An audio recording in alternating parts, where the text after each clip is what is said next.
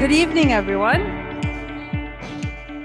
Thank you all for joining us. My name is, for those of you that don't know me, is Faten Ghosn. I am the head of the Department of Government here at the University of Essex. And I want to welcome you and thank you all for joining us both in person. I'm not sure how many yet are on Zoom, but about 100 people signed up. So we're excited to welcome them as well, wherever they're at, because it's all over. So welcome to our inaugural Blondel Lecture Series. We are delighted to host this event with the European Consortium for Political Research. I'm going to leave it to my colleague, Dr. David Farrell, who's the chair of ECPR, to discuss how the initiative came to be.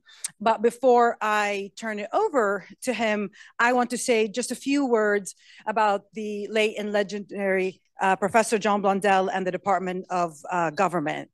Now, his longtime friend and colleague, Emeritus Professor Ian Budge, described John, and I quote, and I love this quote when I read it the first time, it stuck with me, as a Napoleonic figure who reshaped European political science both structurally and intellectually, and had a general influence on the discipline through the world. So for many of us here in the Department of Government at the University of Essex, John was our founding head of department and stayed at Essex from 1964 to 1984. And during this time, he not only helped establish our reputation as one of UK's leading universities for political science, he also defined our distinguished approach, which we still carry to today. Today, the Department of Government is still one of the top leading political science departments, or politics department, as people here in the UK like to say. I'm sorry, I'm from the US, so we say political science, and home to the only Regis professorship in politics in the UK, which is held by our own Professor Christian Gleditsch. Now, in the spirit of many of John's initiatives, I'm delighted to announce that on December 14, the Department of Government will be launching our Crisis Research and Recovery Lab with a panel discussion with the President and CEO of Crisis Group, Dr. Comfort Ero. What we're calling C2R for short, will partner with strategic end users to become the go-to entity in the UK and beyond for end user informing research on crises home and abroad, and of course, how to recover as well. So before I pass it on to David, we decided we'd keep these very short. I didn't time myself, but I was supposed to speak less than 2 minutes. So hopefully I did that. I just want to thank my colleagues, Dr. Rabia Malik and Dr. Diane Boulay, and our financial officer, Elliot Breary, and Helen and Tanya from ECPR for their invaluable help and support to make sure this happens. So thank you again for joining us.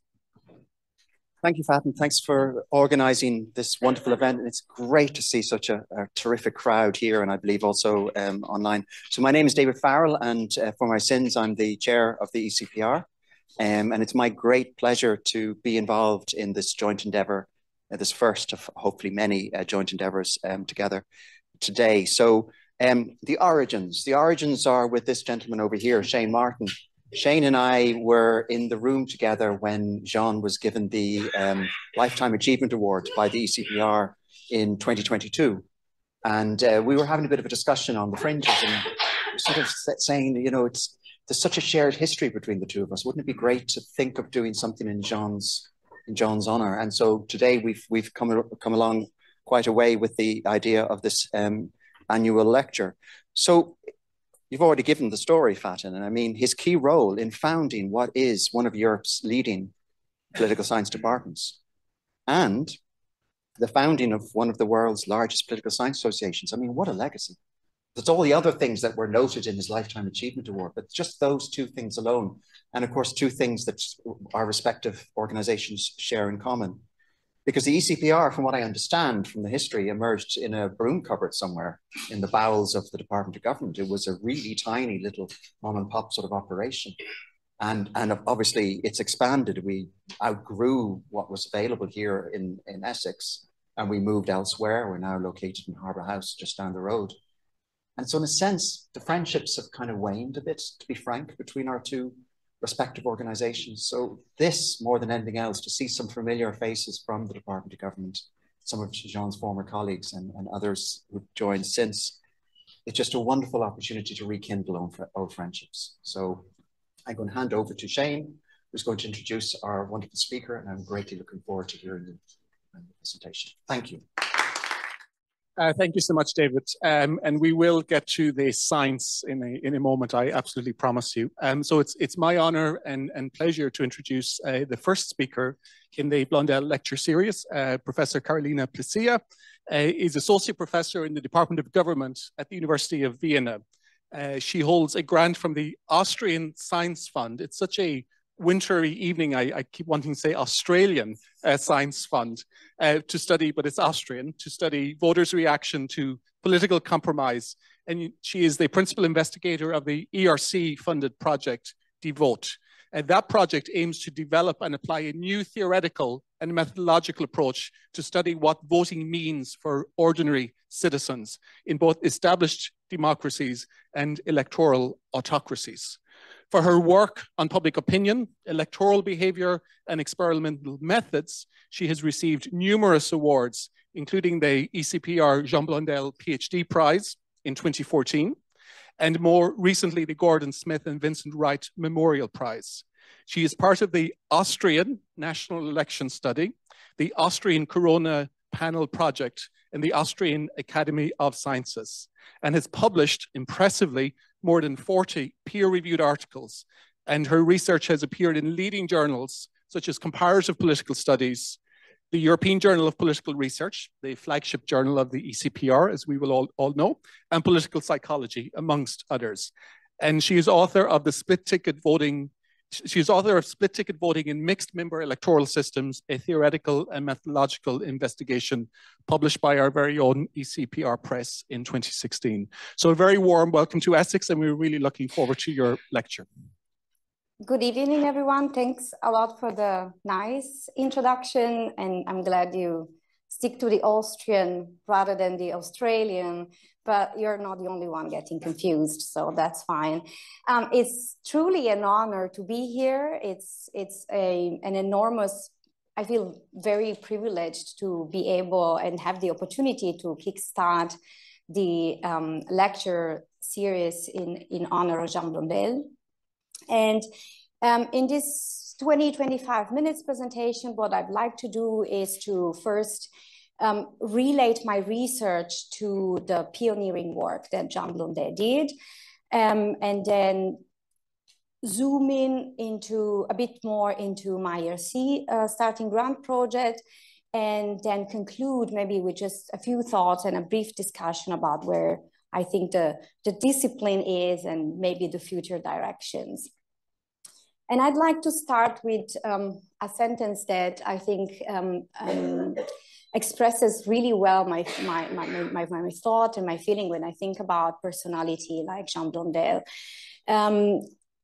It's this important, so the impact that personalities and giants like Jean Blondel can have on researchers like me, because they build those foundation on which we can build upon. I mean, I did 1 year of my master at the University of Essex, and I learned immensely precisely because of the quantitative focus and the type of innovative research that is being done here.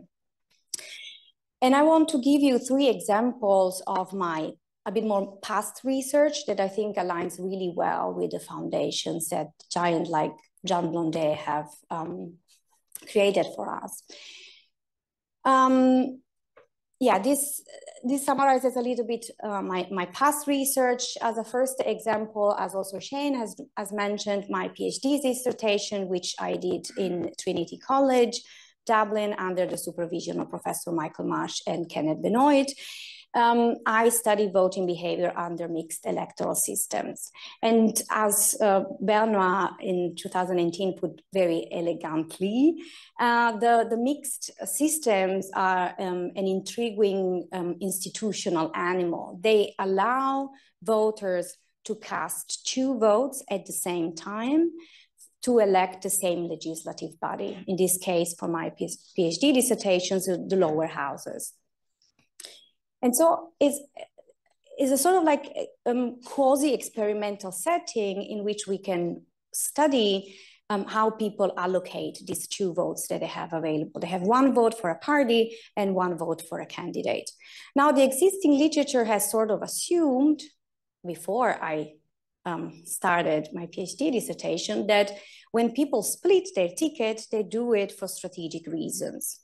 But actually, the work I conducted, and was both a methodological and a theoretical investigation in several countries in Europe and elsewhere, including New Zealand, South Korea, Japan, etc., I looked into the possibility that actually people, when they split their ticket, they don't do that just for strategic reasons. Actually,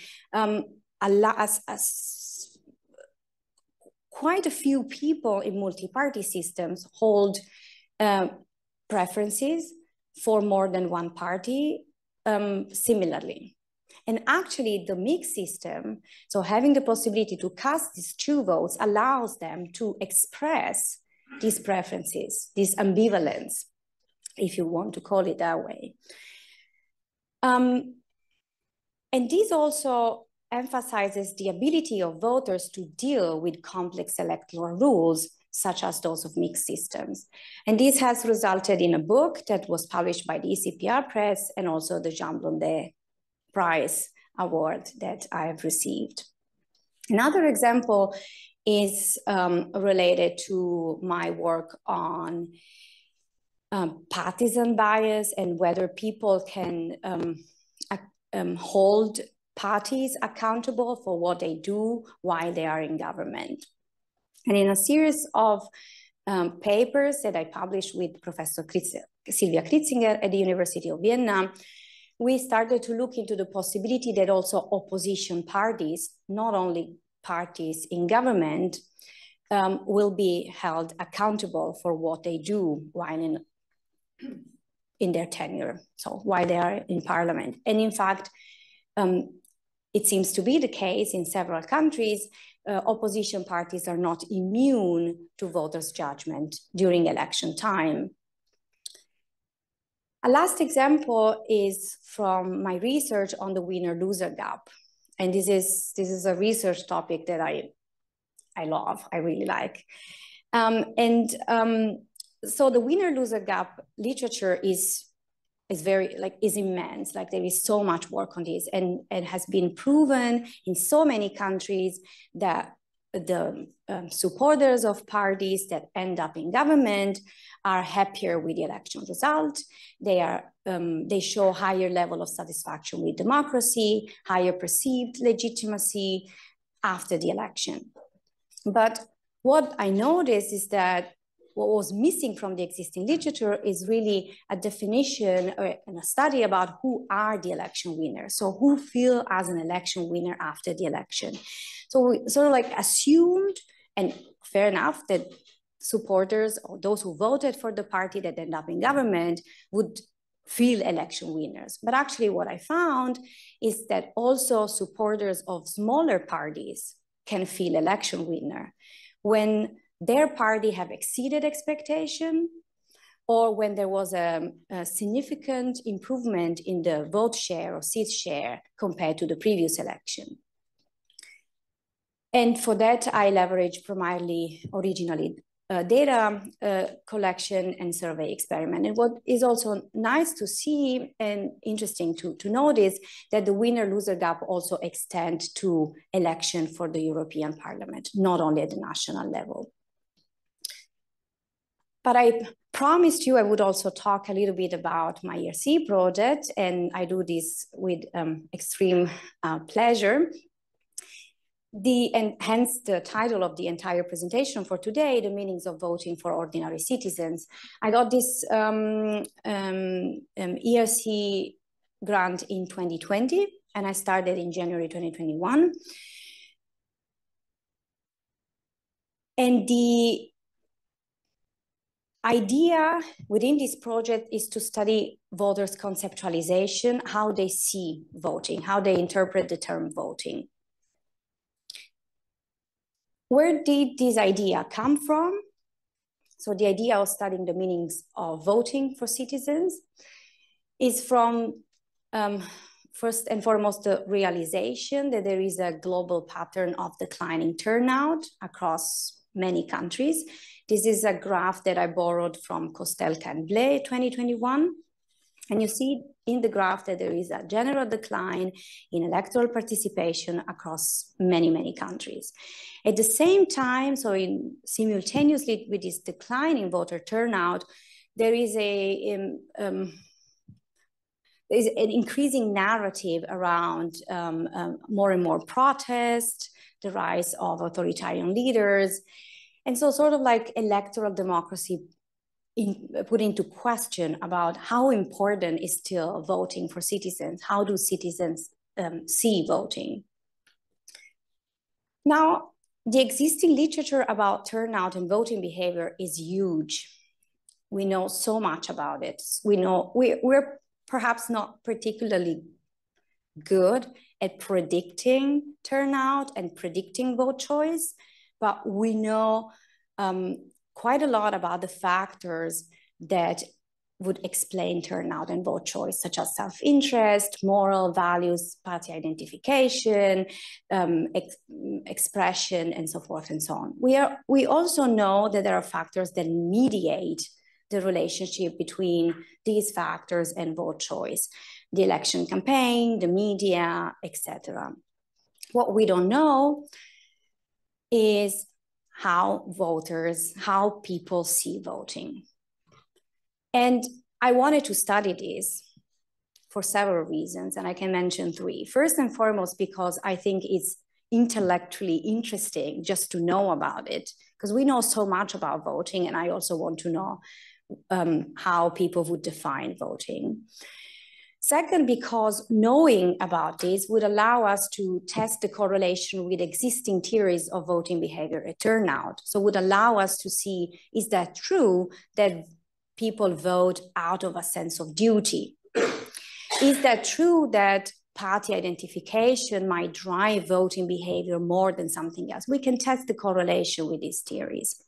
And finally, because there is so much discussion about electoral democracy being in trouble today, and I wanted to know whether this is also related to the institutions of voting as an institution. Hence the research question of my project: does the mark that citizens leave on the ballot paper carry deep and substantive meaning for them? How do these citizens' perception vary across individuals, groups, and countries? Is that true that electoral democracy is today experiencing these challenges? How do we do, so I say we because I'm not alone, of course, I'm doing this with my team. The entire project relies first and foremost on an open-ended inquiry. We just ask our respondent to define voting as extensively as they want. We don't impose any close-ended question. We don't impose any scale or anything on them. Just tell us what does voting mean to you. Now, footnote, I regret that I use the word meaning in this question, because we cover 15 languages in the project, and just translating this meaning is been awful. But anyway, that's what we asked. We did this in 13 countries, spanning liberal democracies like Sweden, US, going to countries in Latin America, Africa, etc. And we collected nearly 1 million words about the meanings of voting. And we're looking at them inductively and deductively. And I'm just a survivor of 2 years of manual coding together with a bunch of coders and translators. Happy I made it here, actually. Now, we first want to study the meanings of voting typology that exist, and then we want to study the causes and consequences of these meanings. Now, for the short time I have available today, I can't talk about all the causes and consequences. I mean, I would love to, but I leave these for future presentations maybe. So I'm just showing you a bit about the typologies we discovered thus far. But before I do that, I want to mention 2 things. The first is that these are, like, I truly believe that these are not just So like, I'll show you 6 typologies, but these are not just the only typology that might exist. There might be more, and we are open to discoveries, but this is the ones that we found thus far. The second thing that I'd like you to keep in mind while I show you the typologies is that people can hold them simultaneously, and in fact they do. So it's not just that if someone is A, cannot be B. So the first meaning typology, and I'll start with a very simple one, is like that there is no meaning. There is indeed a possibility. Like this will be the respondent that says no, none, or nothing. Now, we don't know why they say no, none, nothing. They might be just lazy. But we conservatively put them into this category because they just say nothing or none. The next typology, and this is actually the one that we find the most common one, is this what we call instrumental meanings of voting. This is seeing voting as a way of achieving something directly or loosely related to specific consequences, and the vote is above all a mean to such ends. This is not just strategic voting, so try to influence the formation of the government or elect a representative. It can also be like very naive type of instrumentality. I vote because I want a better country, or because I want to improve a road in my town. Yeah. The second typology is what we call the expressive meanings of voting. This is view voting as a way to express identification with or a preference for a party, ideology, or policy. This can also be like negative expression, when I want to use vote to express my protest, my dissatisfaction with politics. The difference here with the instrumental meanings of voting is that such expression is fulfilled at the time of the vote, regardless of the consequence, or regardless of the outcome of the election. The next typology is the ethics meanings of voting. This is also something we find in the literature, this idea that someone votes out of a duty, a moral obligation. So I'm a good citizen, and that's why I vote.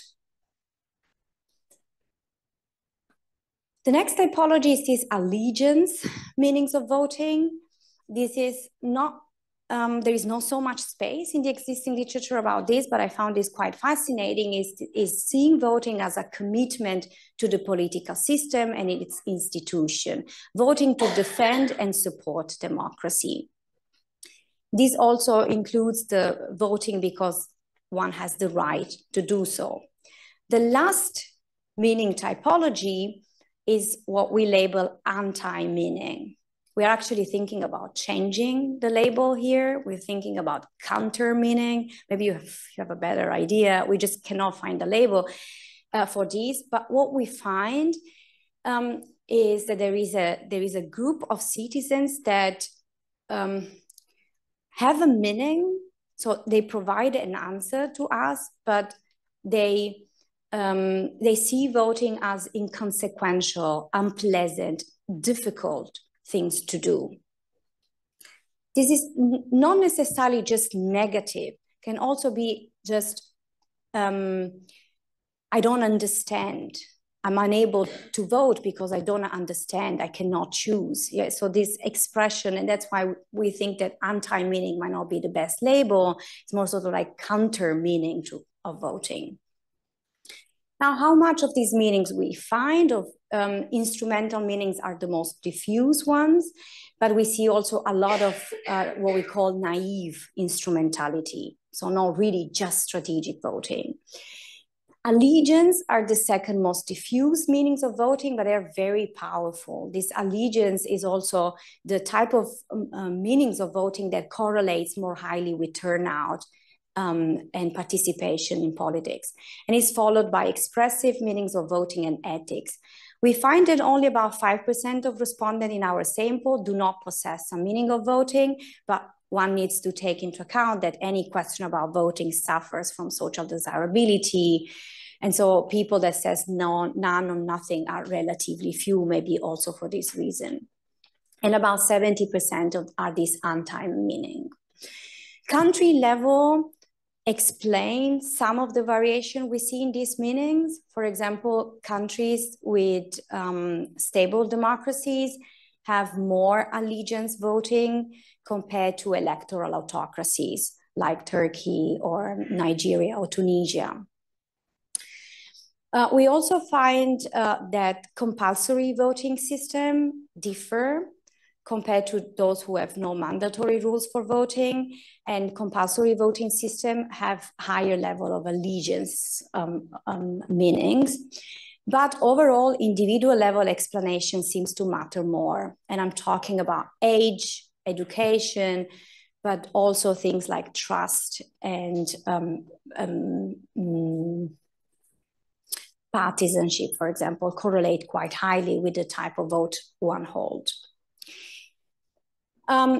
We also find that these meanings of voting are pretty stable. They do not tend to change over a period of about 3 or 4 months.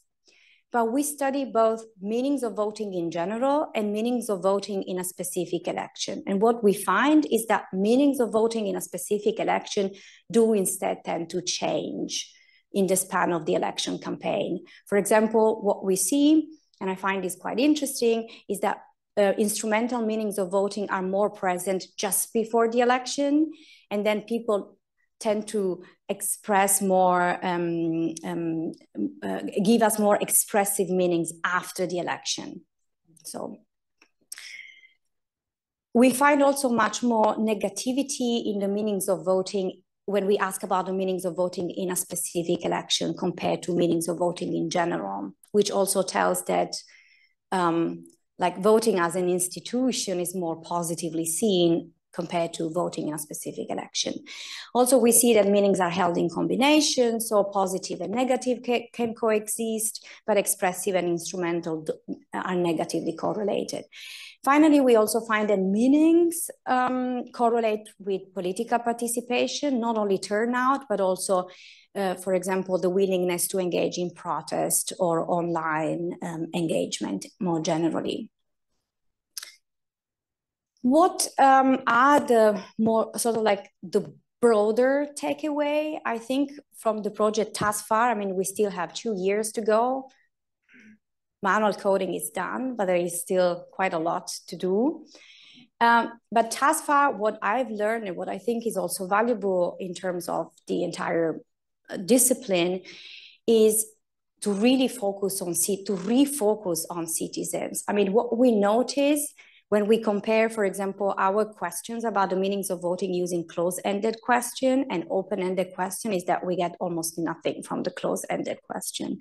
Like these powerful narratives that we get from the open-ended questions is the type of information that you will only be able to have once you really want to listen to what the respondent have to say. And this is also a warning for myself that I work with close-ended question all the time, and then really this waking up moment and saying, okay, maybe we're missing quite a lot. Because I have this feeling that like, and I don't know how hard it will be to publish all this, but you know, there is so much focus on the methods and the methodology that we kind of like lose focus about what we're studying, like the importance of what we're studying.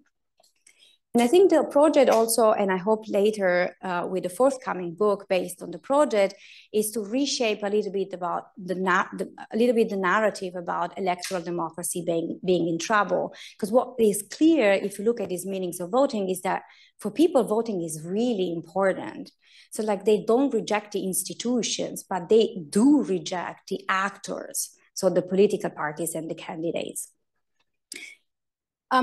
We're now in the process of writing a series of papers and doing quite a bit of research about, as I mentioned before, the causes and the consequences of these meanings.